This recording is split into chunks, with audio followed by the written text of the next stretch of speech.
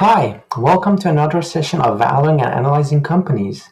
In today's session, I will be assessing the firm and equity value of Visa. If you're watching this video and you have a debit card or a credit card in your wallet, there's a 54% chance that that card was issued by Visa. The rest of 46% of the market is dominated by Mastercard, American Express, and Discover. The former two, which are Discover and American Express, are a smaller player, and the main competitor of Visa is Mastercard. As far as the business model is very simple. Visa facilitates the transaction between consumer merchants and the banks or the financial institute where the money is being held and take a commission for providing that service. The link to this Colab file is in the description of this video. In addition to that, the link to the Python file that I have developed that performs a DCF valuation will be also in the description of this video. You can go ahead and download that from my GitHub or my Google Drive and perform a DC evaluation on any company that you're interested, whether that's Visa or any other one. I'll be creating a new walkthrough video that shows how to use that Python script to value any companies. So with that said, let's get to the valuation. Current ratio of Visa is about 1.44. Total asset divided by total liability is about 135, which means the company has a strong balance sheet. These numbers are adjusted for goodwill. I exclude goodwill because goodwill is just a plug variable that accountants plug in when the balance sheet doesn't balance. It usually shows up when the company make an acquisition and they overpay, and usually they pay premium for acquiring the target firm. And then in order for the accountant to justify the amount of they paid extra, they will create a plug variable, call it goodwill, and they post it to a balance sheet as an intangible. You don't want to count it in terms of an asset for assessing the solvency of a company, but you want to count it in terms of how well a company reinvests, because the premium they are paying could be destroying value or they could be creating value. It depends how much additional incremental operating income they are able to generate on top of acquiring those assets. The debt to equity ratio is about 5%. That means the firm is pretty much funded with equity. There's not much of leverage going on. They have about 22 billion in debt and 22 billion in cash. So net debt is about zero. The Buffett exchange ratio is about 15%, consistently about below 15%, which is great. Warren Buffett likes this number to be below 30%. This number is SG&A divided by gross profit. This means basically after you take care of the cost of goods sold, what's left to be shared between the employees and the owners of the company. The revenue growth rate for the past few years, we see on trailing 12 months quarterly basis, this number has been about 10%. Then we see the pandemic effect, then we see this high growth number about 20%, but they're not sustainable. It would be fair to assume that if Visa continues its growth rate of about 10%, and analyst estimate for the next couple of years is also in range of about 10%. The company is having fabulous operating margin, about 64%, which is really superior. You don't find as many businesses out there that have this amount of moat around it, consistently providing high operating margin. Relative to Mastercard, Visa has a higher hand. They have 64, while Mastercard has about 55%. In terms of return on invested capital, Mastercard has the higher hand, which means they generate more return on invested capital. And also, as far as sales to capital ratio, again, Mastercard has the higher hand. They reinvest better in the business.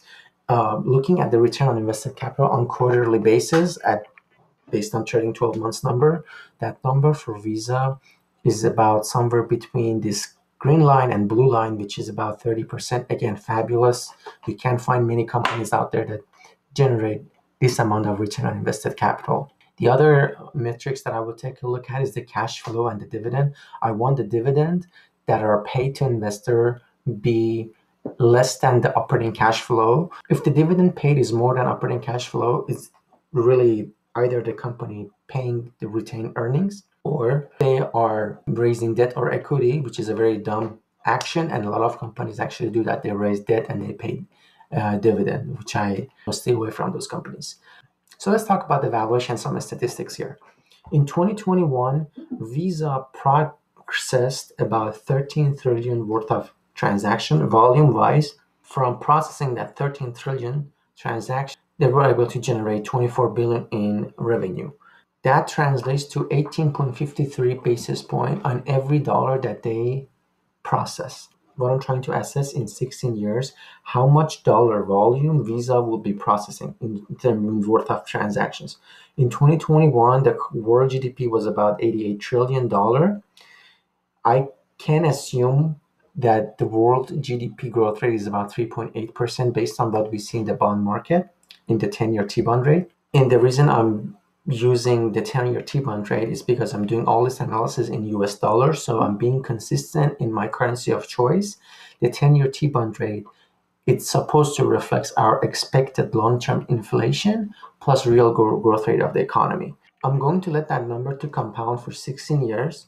I'm also assuming that there will be about 10% worth of all transactions that will be either in cash or different form that Visa will not be able to capture.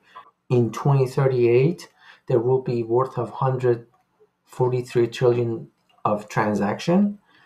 Out of that, roughly $72 trillion of that would be processed by Visa. And based on what we learned in that ratio, Visa revenues would be about 133 billion by 2038, which means the revenue is going to go up by about 4.5 fold. So that's the big picture that I will be focusing on. So I'm going to solve what growth rate I need to give to them and how long I can sustain that growth rate for Visa to get to 130 billion and then where the operating margin will be and then getting the free cash flow to the firm and the present value of the company. So that's how I'm approaching this valuation. So that's my big picture. The story I'm having to say is Visa continues its growth to capture more opportunities in electronic payment space. Their market share will be reduced from 54 to 50% as there will be more players coming to this space and they were expanding more internationally. And there could be existing players within those countries. The management keeps the company well run as they used to for the past 10 years, and they will grow from 30 billion to 130 billion in 16 years, as we mentioned earlier. So that is my base case scenario. The rest of it is just number crunching and math. I don't want to bore you with going through line by line of this of the model, but essentially this you want the risk-free rate, the equity risk premium in the market, which is about 5.3 that Dr. Aswath Damodran publishes every month on his website based on what the stocks are expected to earn for the next 5 years. And here are the growth rate that I will be assessing for Visa. I'm going to let them to grow in the first cycle for 6 years from 7 to 15%. Then I'm going to slow down the growth rate from 14 to 8. And then I'm going to make another cycle for the growth that will be from 11 to 4%. And that will be my terminal growth rate, which ties to the risk-free rate or the 10-year T-bond rate that I talked about. The sales to capital ratio is how much they need to reinvest back to the business to grow the business. The corporate and current operating margin, I'm assuming that from 64, they will be reduced to 60. They're going to have more competition. They're going to hire more people. The economy of scale will be eroded, could be eroded. So, in looking at Mastercard, they'd be at 55. So I think, Visa have higher chance that number would slide lower as opposed to, expanding higher. And I'm going to assume that phenomenon is going to kick in gradually from year 4 moving forward. And I'm also assuming that the management will be generating superior returns, 6% higher in relative to their cost of capital in perpetuity, which is a relatively high premium. Performing that DCF valuation, here is my revenue, here's my growth rate, here are the margin, here is EBIT, earnings before interest and taxes. This is the sales to capital ratio. These are the reinvestment, how much they have to reinvest to get that growth. After tax operating income, subtract reinvestment, you get free cash flow to the firm. Then I discount the free cash flow to the firm to get the present value of them. And here's my terminal value. So by the 2038, roughly speaking, the revenue is going to be about 132 as we expected. And the value of operating assets come to be about 397 billion. You add cash, subtract debt, you end up with intrinsic equity value in the business of $397 billion. The current equity value in the business is about 442. So I find the stock price to be about 10% overvalued based on the story I said, but this is a point estimate. In order to deal with the uncertainty around all about every parameters in the model, which contains from risk-free rate, the equity risk premium, the operating margin, the growth rate, etc., I create a Monte Carlo DCF valuation. It's really not rocket science.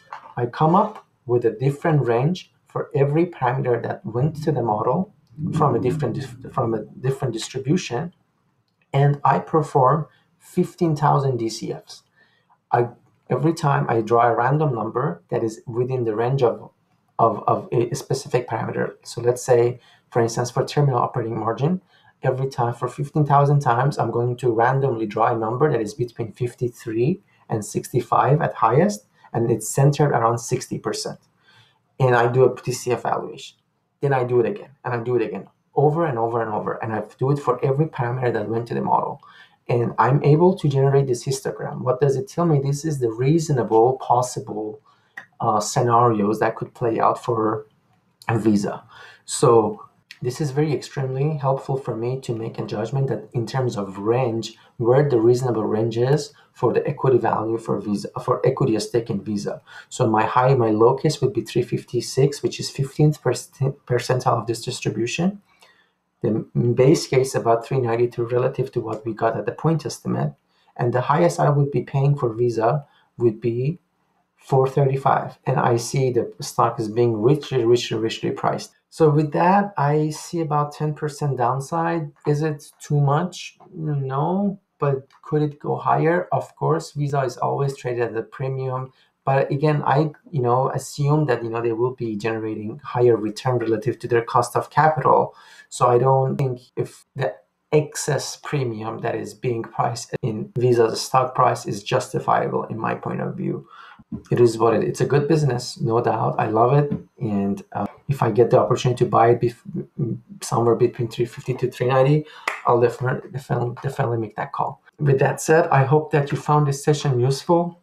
Thank you very much for listening and learning about Visa with me, and I see you in the next video.